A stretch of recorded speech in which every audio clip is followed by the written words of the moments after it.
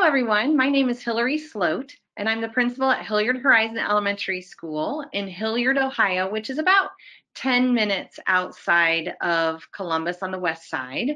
And last year, I had the opportunity to read Ruby Payne's book, Emotional Poverty, and it really impacted not only me, but the whole staff here at Hilliard Horizon. We just found a lot of the strategies to be powerful and easy to implement. So I'm telling you today about some of our strategies that really worked. We've had a lot of success implementing a lot of things, and the students have really benefited from it. So the first thing to look at is, why do we have emotions? And emotions are very normal part of life. We have emotions because if we have a need, or if we want to stay safe, like fear and anxiety come when there's a threat around and we need to stay safe. We have anger to protect or draw boundaries around ourselves. We look at shame and the social acceptance and approval. We have guilt when we are looking at self-respect. Like, we have guilt all the time of saying, oh, I didn't do that right. I need to go back and fix that. So our emotions that we have are very normal, very much a part of life. And getting to our students to realize that is a huge component of our day. So I'm a principal at a K through 5 elementary school. So all of our strategies are really focusing on teaching kids the basics at an entry level. So kids come in kindergarten, they're 5 years old, and they know they have emotions, but what they're trying to do is to figure out what to do with them. And so we really start from day one focusing on how all emotions are okay, but just how we respond to our emotions is what makes a big difference. We call it E plus R equals O, that we have lots of events in our day and we get to choose our response. So it could be an above the line response or a below the line response, and that predicts our outcome. So we make sure that it's okay to be angry. We say that to our kids all the way kindergarten through 5th grade. We say it's okay to be angry. It's just how that we share that or how we express that is what we need to teach all of our students. So we have some students who can be really unregulated and have a hard time adjusting to figuring out how they feel with those emotions. Those are the kids, you can tell them right away. If they look agitated, they have those tightened fists, their shoulders are lifted, and they have like these furrowed eyebrows. I've also seen them throwing items or kicking things. You can hear them say, like, yelling. They might have a sarcastic tone. They're disrespectful. When you ask them a small task to do, they might yell out no. They might say, I don't have to follow anything that you say, and they're really unwilling to move. An unregulated child thinks that they are the only ones like this, and that they have all these thoughts up in their head, but they can't verbalize them. They can't get them out. They feel like everyone is against them, and they're really struggling to control their own emotions. So an unregulated student is one that you might find out in the hallway, that you might find in the classroom corner. You might find them underneath the desk. You might find them, we have coat racks. You might find them underneath our coats. They're the ones that may step back from the other kids as well. Some kids are really unregulated and they flip their lid. And we teach the kids that term, like, I'm ready to flip my lid and I need some strategies to calm down. And then some kids, they can't do that calm down, and they are already there, already in that unregulated state. So where my PowerPoint comes from today and what my focus is what do you do when you have that unregulated student? When you have that kiddo that has tried all of those things to not be unregulated or not to be angry, and they really just don't have the tools in their toolbox to calm themselves down. So the first strategy that we use is distract, distract, distract. And that, to me, is really meeting the child where they're at And in emotional poverty, we have to figure out what skills our students are missing. And we have to be able to say, oh, it's okay, you're missing this skill, but I have to be able to meet you where they're at. I can't expect to have it up here and expect the child to do behaviors when they're unregulated that they haven't even done beforehand. So my first goal is always distract, distract, distract. I am scanning their t-shirts. T-shirts to me are a huge go-to of what the child is interested in. So I always look at a t-shirt. So it could be a superhero t-shirt. It could be a cartoon t-shirt. It could be a sports t-shirt. Anything that I can see as what I'm looking for that day so that I can ask that first question of, do you really like superheroes? You have a superhero shirt on. I think you might be Superman today. Because when they're headed this way and they're headed towards that unregulated state, they don't have the skills to bring themselves down. I have to take that unregulated child that's headed this way and I have to move them this way. So in order to do that, I'll ask them questions that have nothing to do with the behavior that they find themselves in. I'll ask them what their favorite candy is. I'll ask them why they like that type of candy. I also share with them my favorite type of candy. If it's Halloween, it's perfect time because I'll always ask the person what they're going to be for trick or treat, because trick or treat seems to get every kid like their mind shifted somewhere else. So trick or treat is a good one. I'll even ask it a couple months. I feel like I've got like a month or two leeway on it if it's coming up. So if it's September, I'm still like, hey, have you thought about what you're going to be for trick or treat? And it's the kids asking or talking about that. Or if it's a couple months after, even like in November, I've said, oh, did you get to go trick-or-treating this year? What did you get? What was your favorite type of candy? That always seems to bring them around. Just like that t-shirt, trying to get those conversations to move their mind thinking this way always helps. Another one I ask is their favorite cartoon or favorite TV show. I'll ask them if they've seen the latest Disney movie. That seems to really bring them down too. I have also said, hey, I'm going to print off a coloring page. Would you like a coloring page of Anna so that you can sit in my office and color it? I'll usually use that as a way to distract because I know that when I see their shoulders start going down and they're able to talk to me about these things, that it really brings the kid back to where we're able to process a few more things. So I find that distracting is a very good strategy, especially if they're in a classroom and I need to get them somewhere else. The very last resort is wanting to move a child. I always want to get them to walk on their own. And so I use these strategies to get them to walk on their own. I love the coloring page one because then I'm able to say to the student, well, in order for me to do that, in order for me to print off a coloring page for you, you've got to come to my office. So we've got to head down that way for me to print off that coloring page. And then that gets them moving.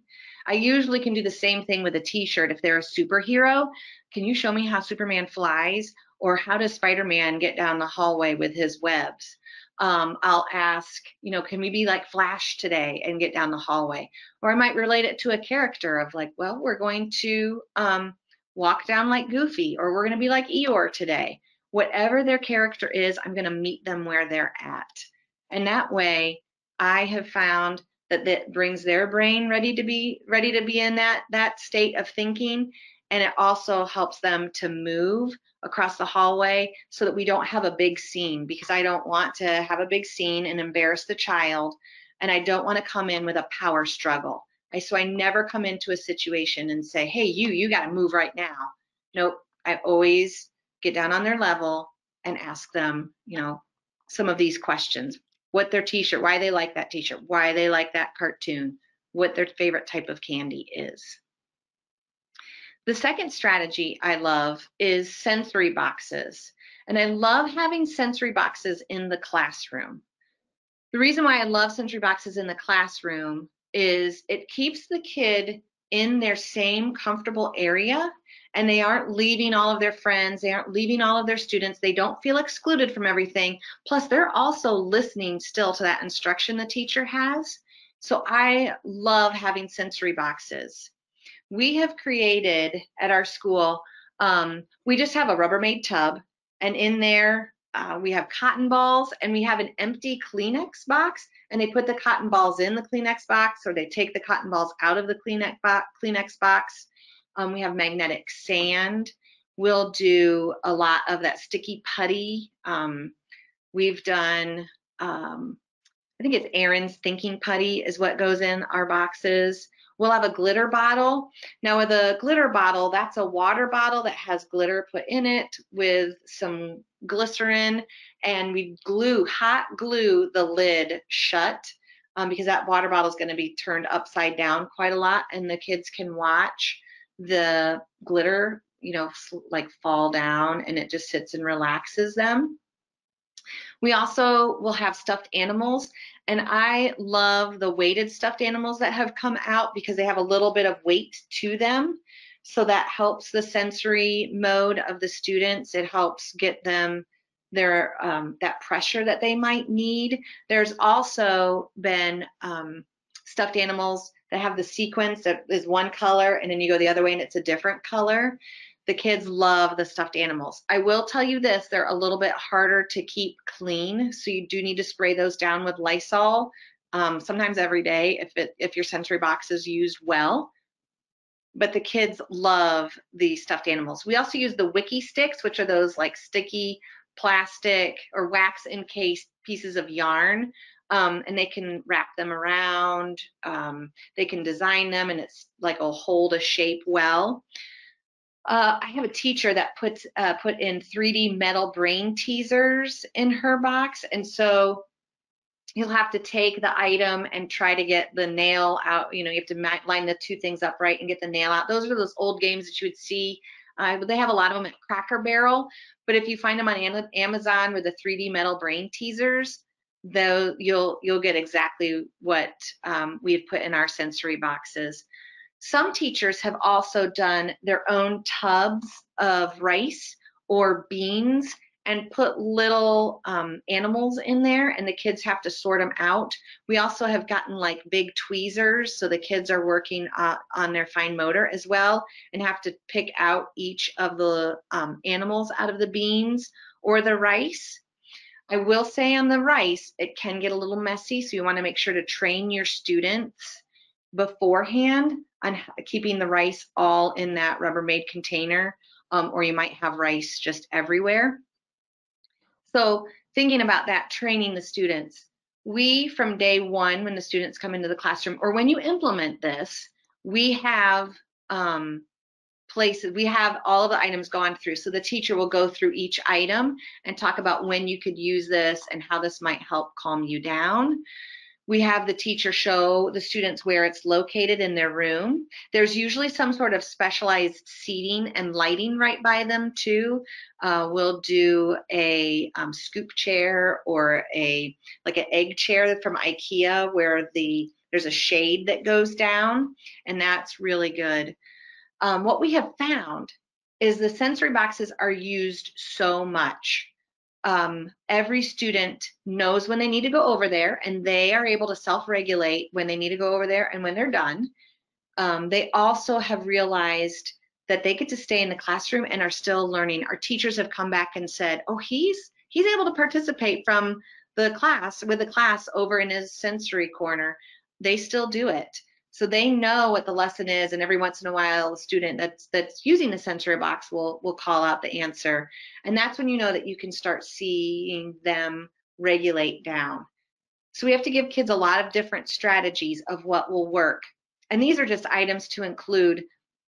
One of the things that our students really love, and it looks kind of like a baby toy, but it is, it's that bendable figure. I called it a baby chew toy, but it's not really a chew toy. It just bends, and they can keep bending it and turning it. And it just gives them a great fidget tool. They can use this under their desk. They can take it back to their seat with them. I love fidget balls. You just have to be careful a few times with those because sometimes those go flying across the classroom. So that's why we've tried to find things that aren't necessarily like foam balls because we don't want those flying across the class.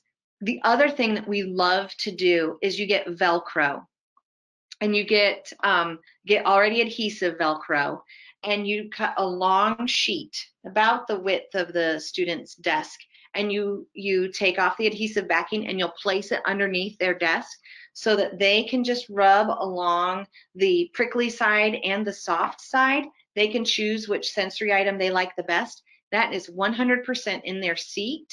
No one knows that they're using it, and that can be a strategy that you just set up between you and the student. So every year of school, I buy a big box of adhesive Velcro, and that's what we'll just put that under some kids' seats so that they have that right when they need it.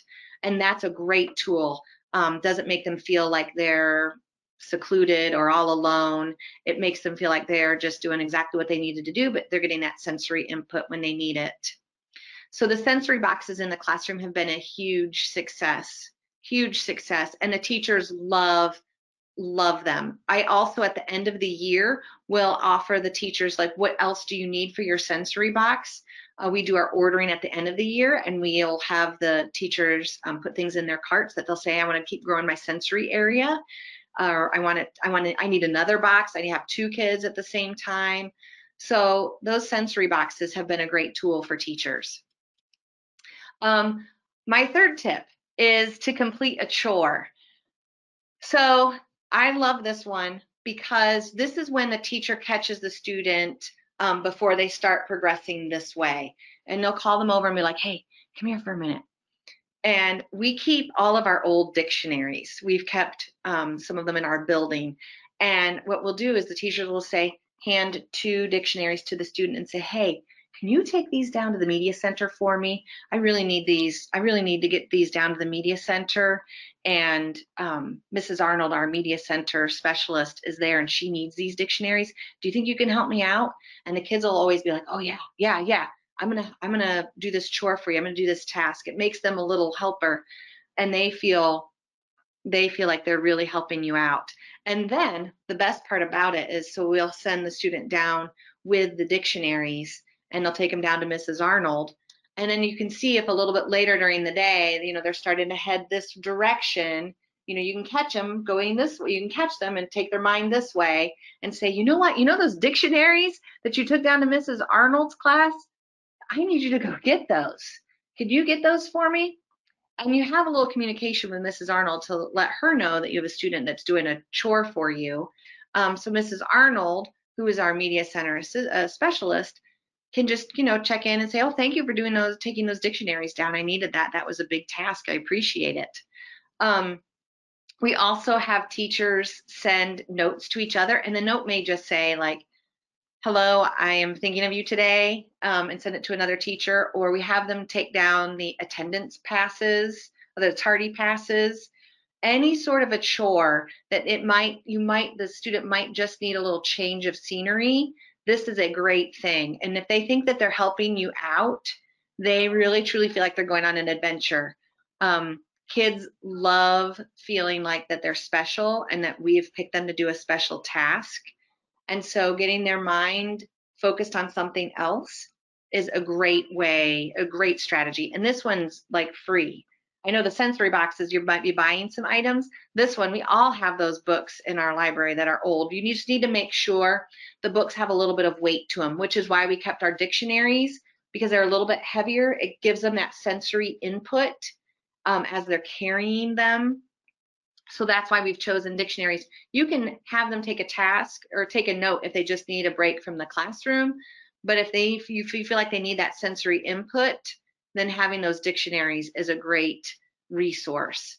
We've tried some thinner books, and those are fine. Like I said, if you just need a chore, but it's not giving them that input that they need throughout their body, through their muscle structure. So old dictionaries, don't throw them out. Make sure you keep some of them and keep them in your class because they're a great strategy. The next tip is tip number 4, and I love this one. When you have an unregulated student, sit next to them versus across the table from them. When you sit across the table, it kind of has that me versus you feeling, like, and that very accusatory feeling.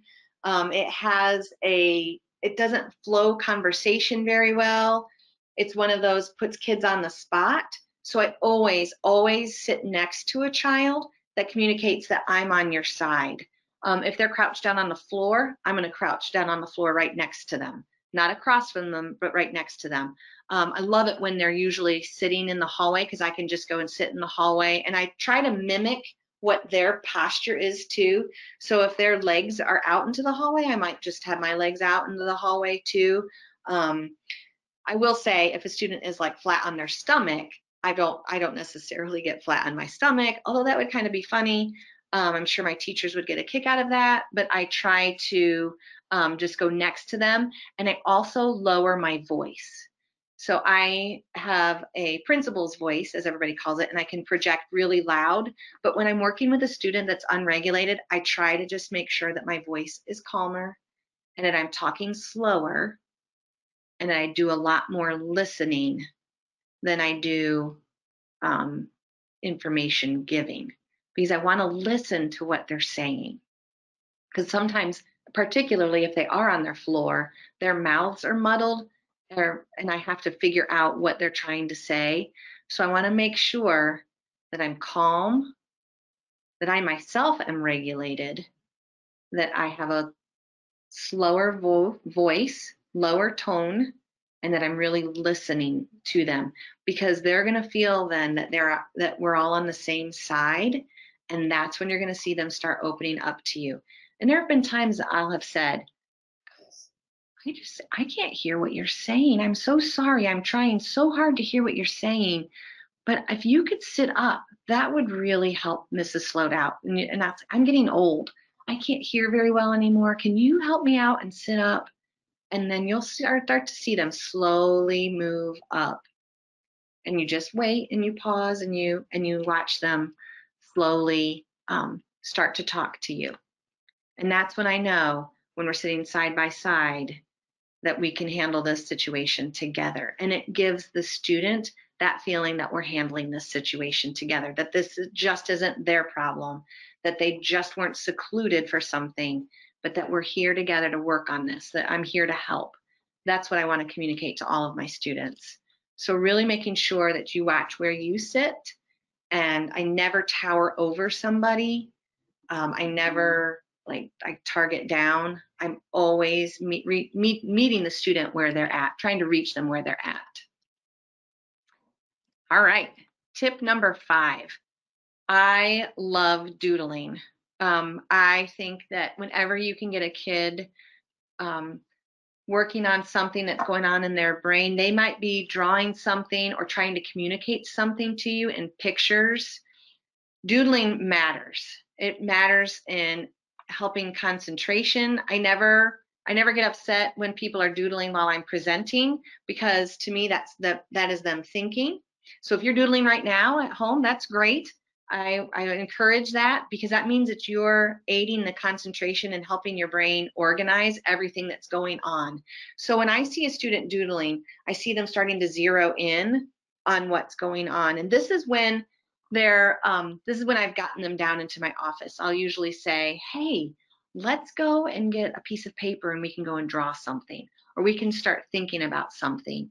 And this is when I have already gotten them calmed. I see teachers do this a lot in the hallway. In our hallways, we've created a sensory area. Just, it could be a rocking chair with a little table next to it, and there's some paper and crayons out for students. And once they start doodling, I know that their mind is starting to refocus, that they're starting to tame that unregulated brain, and they're able to make connections. They're going to be able to visualize their ideas, and they're going to be able to start communicating what's really going on. You can tell a lot from pictures. I've always been able to tell a lot from pictures. I can tell from their writing and their pictures that they've drawn with their writing, maybe who doesn't feel safe at home.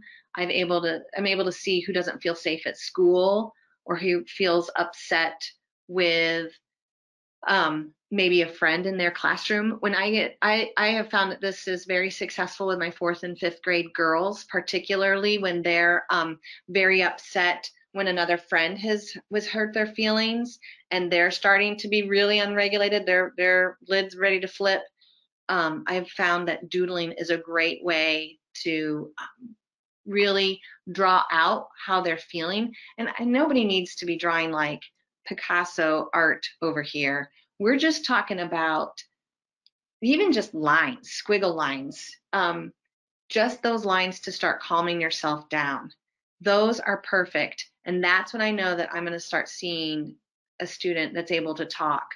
I love when they're doodling because they're also able to look somewhere else and they're really thinking about what's going on inside, and that helps. So this is one that's kind of more after you get them somewhere that I have found this technique is really good to get an idea of what's going on in their brain. And I'll always ask them like, oh, what are you doodling over there? That looks so good. I'll ask if they want more colors. Do they want markers? Do they want pencils? Do they want pens? My younger students love doodling with pen because they don't get to use pen in the classroom. But I want to have something that's going to also have, I love pen and paper because it's got that sensory input to them. So when they're using their pens, they're getting that sensory input into their arms as well. So asking the students what type of medium they want to use to doodle with always helps. I love it too because not everybody gets to use markers sometimes, and the markers just really, like, the kids are like, I get to use markers, and I'll be like, oh, I only let, only today can you use markers because it's special today. Like you are special right now, so I'm gonna let you use these markers to doodle. And that just seems to really build that bridge where that student is just feeling like, yeah, you are on my side. And this is where it gets them to starting to talk. And that's the ultimate goal, because I want students to talk, because I need to know where their gaps are in their emotional regulation and in that emotional poverty. Because as Ruby has said in that book, that's where it's really what we need to figure out is what skills they're lacking and how we're going to teach them those skills. All right, tip number 6, give them time. Okay, this one can be a challenge for me sometimes. I'm going to admit this is the one that I struggle with the most, because being a principal, I usually have people standing at my doorway wanting to ask me a question. I have phone conversations. I'll have email I have to check. Like, there's a lot of things going on. It's recess duty. It's lunch duty. This teacher had to leave early because their child's sick. So there's a lot of things that go on a principal's plate, just like a teacher. Like, their schedules are so packed that if something happens at recess, you want to get it solved quickly because you got a lesson to teach. Like, I get it. You got to go and teach that lesson. But the thing is, some kids just need more time. They need more time to process what's going on. They need more time to think about what really happened. And I was looking in the Emotional Poverty book, Ruby does a great job at listing females and males, and explains that females love to talk about their emotions with detail. And you'll see this as girls get upset with each other, that they might come to me crying or very piqued, heightened about because somebody said something to them, and they need to describe everything that they're feeling, everything that child was wearing at that time, the classroom they were in, what the teacher was saying. Like, you can get all of the details. Whereas males find it very difficult to explain their emotions. I have lots of times, I have students in my office, particularly, maybe something's usually gone wrong at recess basketball or at recess soccer, and boys will be in my room and they'll just kind of be sitting there, and then all of a sudden you'll see just a tear rolling down their cheek. And how do you draw that emotion out? Like, how do you draw what's going on inside of their head out? And truly what I have found is that it takes time, and I have to be patient. I have to be the one that's listening. I have to be the one that's there ready to ask them questions. I also already have to have a relationship built with them, that they have to know that they can trust me. Females focus on faces and things. So females are very much reading my expression. I have a 16-year-old daughter at home, and she is always scanning my face for my expression of if I approve or not. So I know with females, they're always scanning my nonverbals to make sure what they can get from me emotionally. So those are the ones I have to watch and make sure I have my game face on, that I don't have that, that angry accusatory face on, but I have that feeling of camaraderie, that I'm here on your side. Let's work through this together. Boys, I have noticed the best thing to do is to get out that sensory tub. I have a sensory tub in my office. I have a Rubik's Cube in it. I also have a bouncy ball, because boys learn up to 10 times better with movement. And when they get that rhythm of the bouncy ball, then they'll start to calm down. They'll start to will lower their heart rate and be ready to talk. Females want face-to-face conversation, and they want to be smiled at. They want your approval, to know that you're listening and that you're there. Males want to avoid all eye contact. I never say to a male student, look me in the eye. I actually don't say that to any student, because that makes it very much me versus them person, or they're more in trouble, because we usually say that, look me in the eye when they're in trouble. So I don't have students do that. That's very much an adult thing. That's not necessarily a compliance thing for a child. So I will not say to them, look me in the eye. I'll just go next to them. Males particularly prefer that you sit beside them. So I will, I'll say to them, if they made a poor choice or a below the line choice, I'll sit next to them, and they'll be sitting here, and I'll be like, man, that's a bummer of a choice today, huh? And they'll say, yeah, this is where I went wrong. I'm like, that, how can we get better next time? Now, I will say this takes time to get here. Males, it can take them up to 5 hours to process an emotional question, whereas girls are ready to get it all out. They're ready to get it all out quickly. But boys need that time. And this is where I said, this is where it gets hard, because we're all so busy in the day. We have so many places to be. We have so many things we have to get done. We have our lesson plans all figured out. We have everything on our list that we need to check off. Never in there does it say, oh, I have to give Tommy 5 hours of time so that he can calm down and process the recess issue. No, we have to really, really embed that in, which also goes back to that sensory box. Can you give time with that sensory box? And I'm going to give you a half an hour and then come back and talk. Keep building those things into your day naturally, so that you have those go-to strategies when they need that time. So a sensory box is great. Sending them on a chore, those types of things, so that they can get their emotions thought out and what they want to say. All right, tip number 7 is drink water. This one was such an easy tip and such a change agent at our school.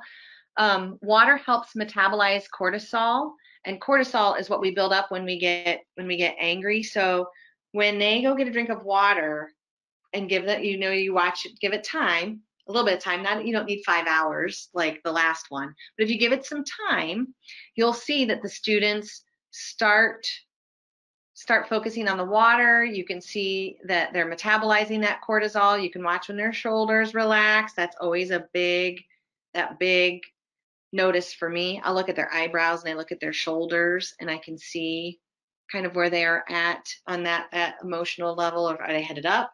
Are they ramping back down?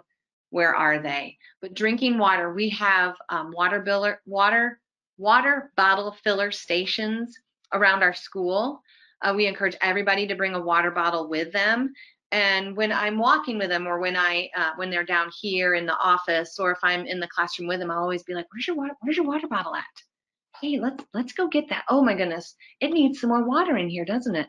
Let's walk down and get some water. We're gonna take some sips of water, and we're gonna relax for a minute.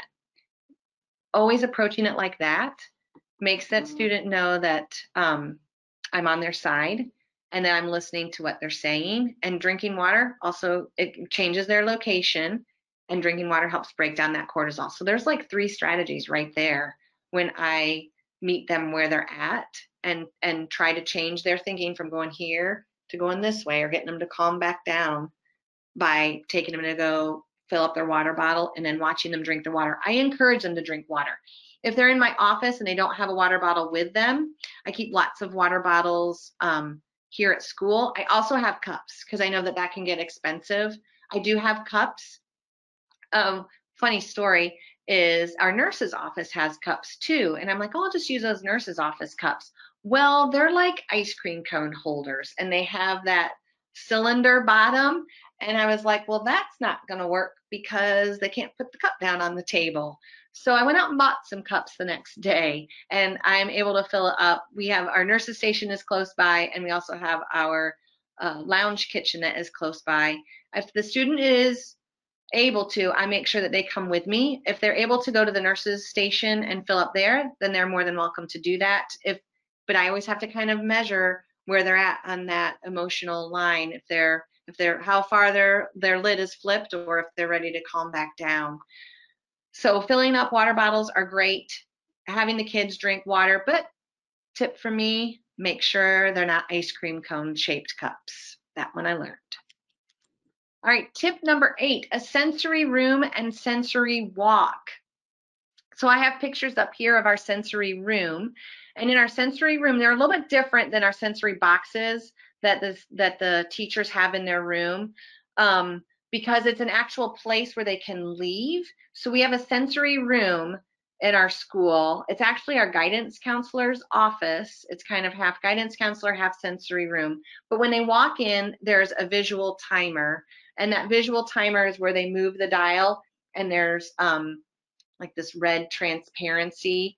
They set their time, so it might go to 15 minutes and then there's a big red chunk of where they can see their time shrinking down. So my first question always to them is when they come into the sensory room, like, how much time do you think you need? And I let the kids decide how much time they feel like they need. And that sets the time that they're going to be in there. I also say, okay, you're going to pick an activity. In our sensory room, we have magnetiles, and that is what this student is working on here. You can see these are magnetiles, so they're magnetic plastic pieces that you can build with. We have more putty. The lighting is always low in there. So we have lots of lamps. We also have music. We have a CD player that has some sort of spa CD and it's just on repeat, so it's constantly playing the same 10 songs throughout the day. We have beanbag chairs the kids can sit in, scoop chairs. We also have a tent with pillows inside the tent, and that has been really beneficial for those kids that are so overloaded. There is so much going on that they just need to take a break and shut everything out. The tent has been really good. We do have our sensory rooms staffed, so there's always somebody in there. So like I said, our guidance counselor will be in there. We have had some of our classroom assistants come and take time and spend in there as well. So there's always somebody in there. I will go in and sit and monitor the sensory room just because we want to make sure everybody's safe. Not that there's anything in there that would cause major harm, but just wanted to make sure if students are headed this way that they're not finding all of these things that overwhelm them too much. So our tent is a really good place, particularly for those kids that just need that whole sensory break. We also have Legos in there. This is a great place we do have some rice and we have a bean tray in there. We'll have them draw in sand. The students can also choose to pick things up out of putty. They like doing that. This is where we have our weighted blankets and weighted vests. We have moved some of those to the classroom. However, not everybody feels comfortable using a weighted blanket or weighted vest in their classroom. And when they leave the sensory room, we always have them leaving with a breathing routine. So the breathing routine is smell the flowers and blow out the candle. And we'll have the student place their finger in front of them. And we'll say, okay, here's a flower, smell the flower. And they need to breathe in and then blow out the candles. So the students are able to feel their own breath. And I'll say, did you breathe deep enough? Did you feel your own breath when you were breathing in or breathing out the candle? And that works really well for our students to give them that breathing routine. And we have them do it a couple of times a day. So we'll say, breathe in, smell the flowers, blow out the candles, and you have to make sure that they can feel their breath on their finger, because that's how you know they're getting enough air out. So they do that 3 times before they leave the sensory room. We also have them doing that in the classroom. Breathing techniques are another technique that my teachers teach the students. Sesame Street has a great belly breathing video by Elmo, so our younger kids can use that. We've also implemented yoga techniques and the breathing techniques that are some of our yoga teachers, or our teachers that have their yoga teaching license, have instructed the kids on as well. A sensory walk has been great for our school. This one we've set up ourselves, so it's very cheap. You can see with this picture here, my student Ibrahim is, he's got the Velcro. So that is the soft side and the prickly side of Velcro. And they just put their arms against the wall and they do these wall push-ups. We have them do 10 wall push-ups.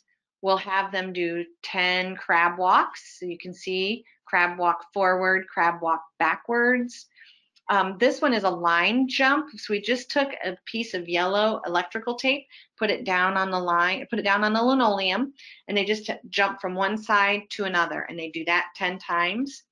We have them do cross crawls. Well, they'll take their right arm and they'll tap their left knee, and they'll take their left arm and tap their right knee, so they're crossing midline. We have pictures of all of these things. So I take pictures of the students actually doing the sensory walk, so they see themselves as doing it. We have sensory walk passes in our classroom. So it's just a piece of green construction paper that's laminated, and it says sensory walk on it, so that we know. They also take yarn and put it around their neck so that everybody knows that they're going on a sensory walk. And we have it in the middle. We have a foyer in our school. So we have this in the middle of our foyer so everybody can kind of see what they're doing. And we've created up to 10 different stations based on some of the needs of the kids. They don't have to do all 10. They can do 5, they can do 6, they can do 2. It just depends. We also have that elastic stretch band, that Pilates, yoga type stretch band stuff. You can get it at Walmart. We've ordered off of Amazon, and they're going to stretch out. So they'll stretch out their arms and they'll stretch them back in. And they do a great job with the stretch band, and it gives them more sensory input. There have been recently companies that you can buy things that make it a sensory walk. Those are a little bit more expensive. You are certainly able to put that down. Talk to your custodian, because they're able to like layer wax over the top of it, and that helps keep it clean and keep it nice for multiple years. We have not purchased one of those yet because we've made up our own and the students know it by now. The other things that we have done is change the stations, because they might be tired of crab walking. Like we may have had that out for a couple of months and it's time now to do something different.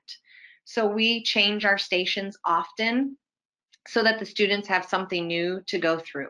A teacher trains them once on how to do this so that they know how to properly use all of the equipment. And we don't let students use it that aren't wearing the sensory pass. So all of the teachers have 2 sensory passes in their classroom. And that gives them, if that's what the child needs, it's another time that they're taking a break and they're going down and doing the sensory walk. So a sensory walk is for students that just need that little bit of break and then can head right back.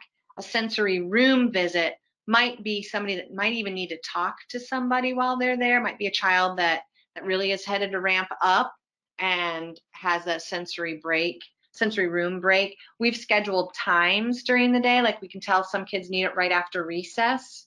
After recess throughout the whole building, we call mindful music moments, where we all listen to a piece of classical music and take that breather right after recess, because everybody needs that 5-minute reset your mind. And we'd like to do those breathing techniques. A lot of teachers will also do Go Noodle, which is free. And you can Google classical music on YouTube and play it in your room. But Go Noodle has some calm down breathing techniques, and that's free as well.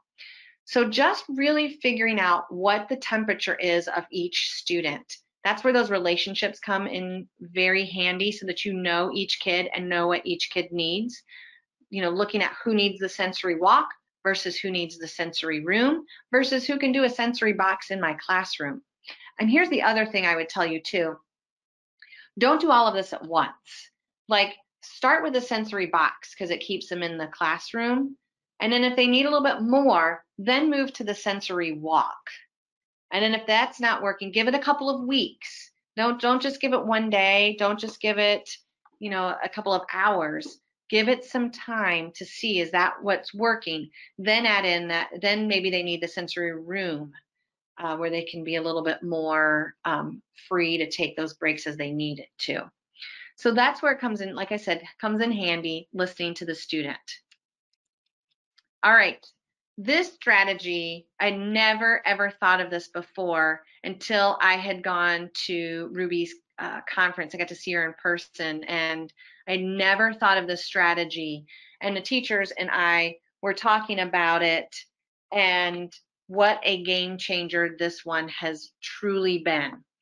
So the strategy is look up, and it is in the emotional poverty book. It's like in the first chapter, and this one by far has probably been my favorite because just of how far every teacher has taken it. So look up. When students look up, they're not able to be internalizing their emotions. When they start looking up, they look outside of their body, they look outside of themselves, they look outside of their emotions, and are able to think about calming down. When they're down like this, they're going internal. When I know that I have somebody down in here, I know I need to get them to look up. So what I have done is taken garage sale stickers, just the dots. They don't have the price tag on it, but just those dots, and I have placed them on our ceiling. You can see with our ceilings, we have these little rails. Those are metal rails, and I have placed a sticker right on one of those metal rails. And all I have to do is, when a student is upset, and I just go, I never noticed this before. I just noticed a blue sticker on our ceiling. Why do you think that's there? And then the student, I know I've got them when they're like, when they start looking up. And I'll be like, oh my goodness, guess what?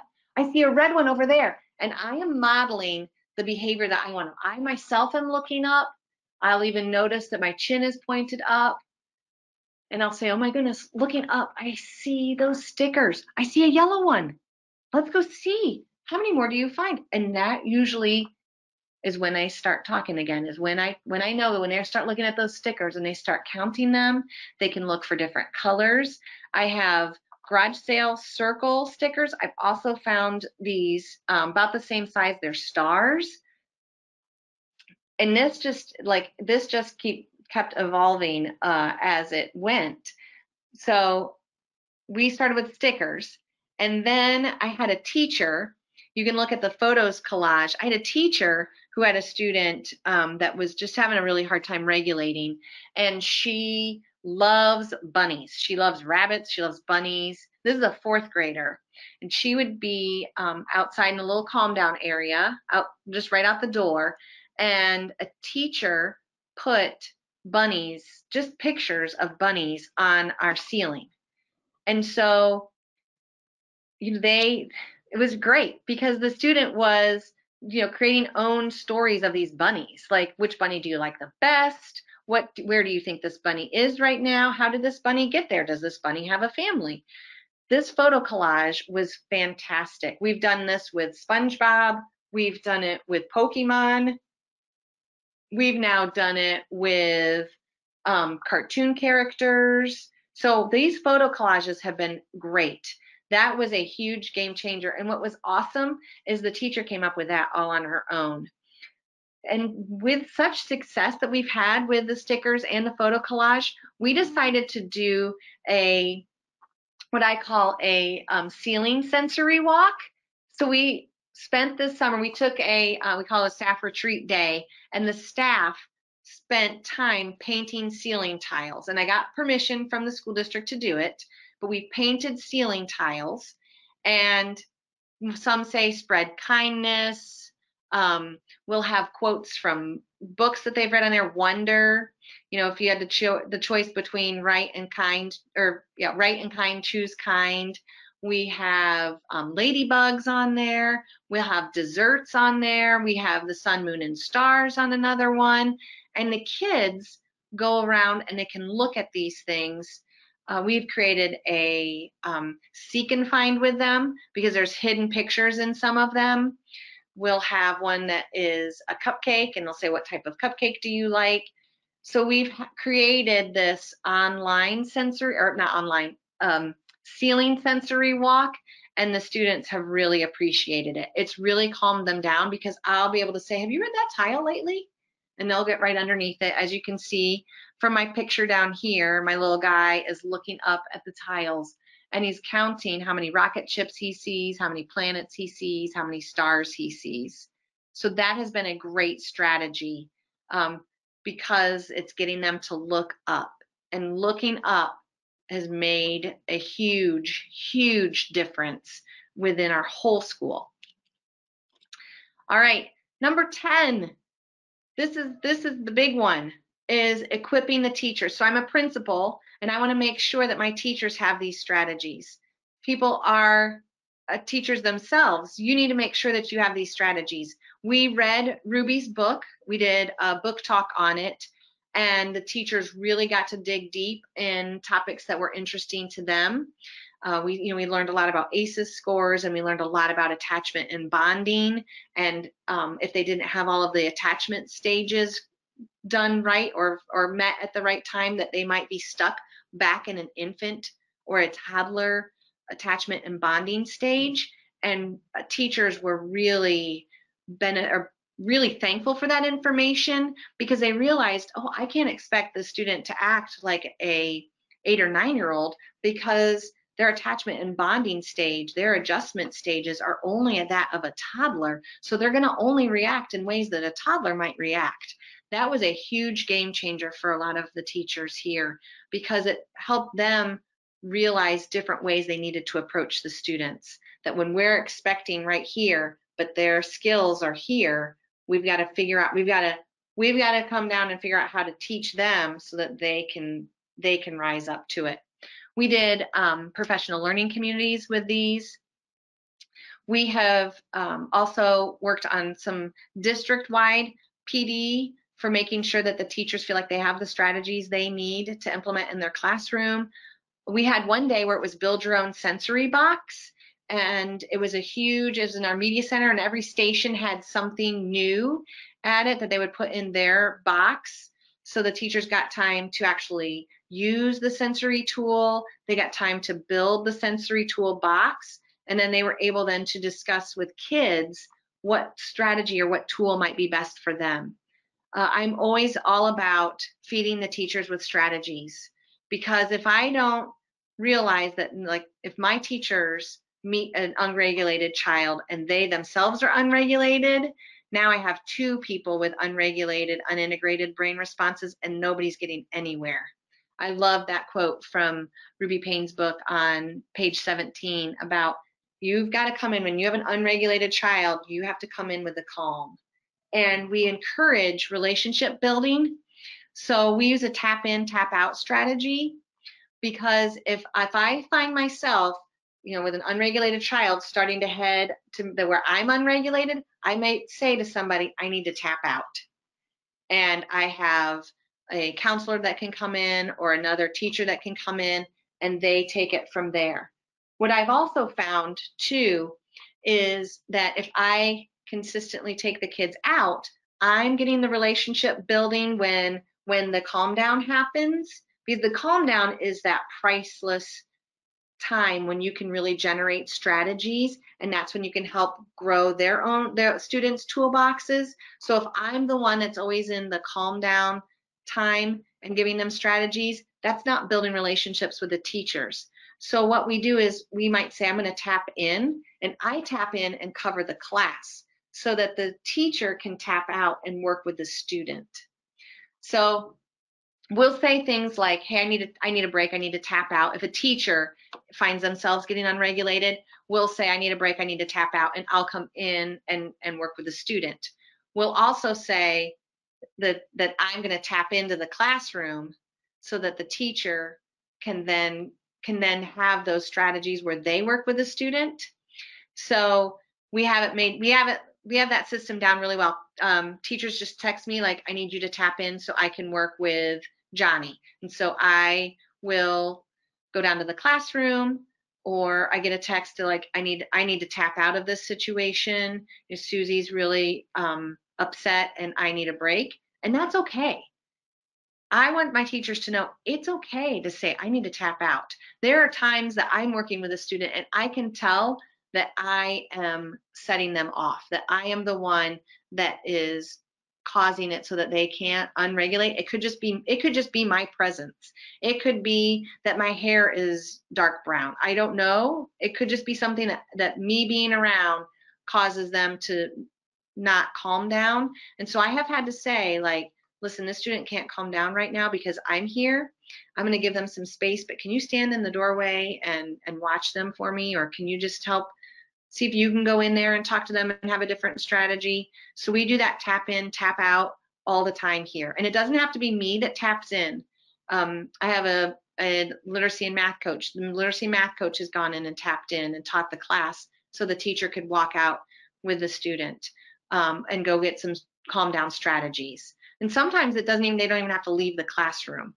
I can tap in and teach the classroom, and the teacher can work in the back of the classroom with the student on getting them their calm down strategies. We have lots of people here that are able to do the tap in, tap out, but making sure the teachers know when they've hit their threshold of being an unintegrated, unregulated brain, because that's really that's huge. Because if I go into a situation and I see that a student is up here and I see that a teacher is up here, it's okay. They just need to take a break for a minute, and then I'm going to distract the student that way. Like I'm going to get their mind thinking about something else so that we can bring them down to talk about new strategies that we can implement. But we have to be careful that we don't get into power struggles and that we don't have our brains ourselves become unregulated, because that's not going to solve anyone's problems. It's just going to create another unregulated brain in the classroom. So making sure the teachers are equipped. So teachers, if you're on here, making sure that you learn strategies and principles. If you're on here, and district leaders, making sure that you give strategies to your teachers, because there's a lot of social emotional needs. There's a lot of trauma. There's a lot of things that our students need.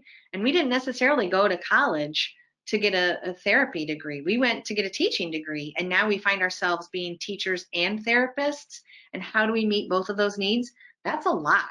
That's a lot for anybody to handle in a day. That's a lot for us to ask of our teachers.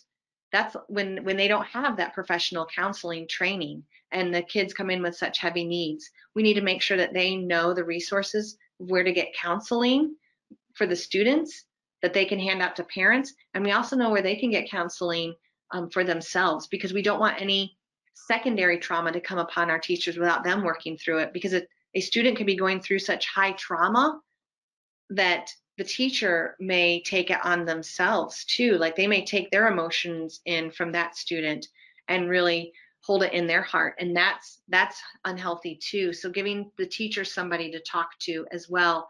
I've been thinking about the ACEs score, the adverse childhood experiences, where you rate how many adverse childhood experiences you have. And that's a great reflection to go back to in our lives.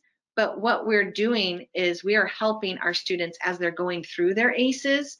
So really being a listening ear, knowing that we're not going to have all of the answers as teachers and as school staff, but being there as support, building that relationship, realizing why our students might be unregulated a lot of times, because there's a lot of other things going on, and being able to meet them where they're at.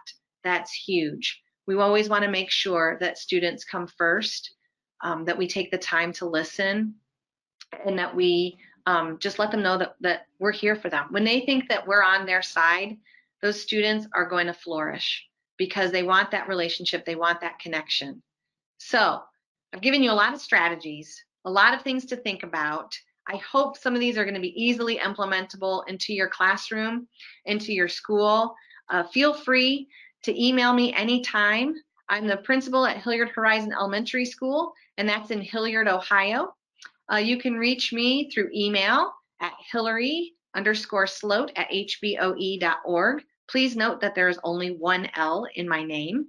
And I also have a Twitter account, and it is at Hilary Sloat, where I've posted some of these strategies and ideas that have worked, and letting everybody know what a great place Hilliard Horizon Elementary School is. So if you have any questions, absolutely reach out, ask them. I'm here to help.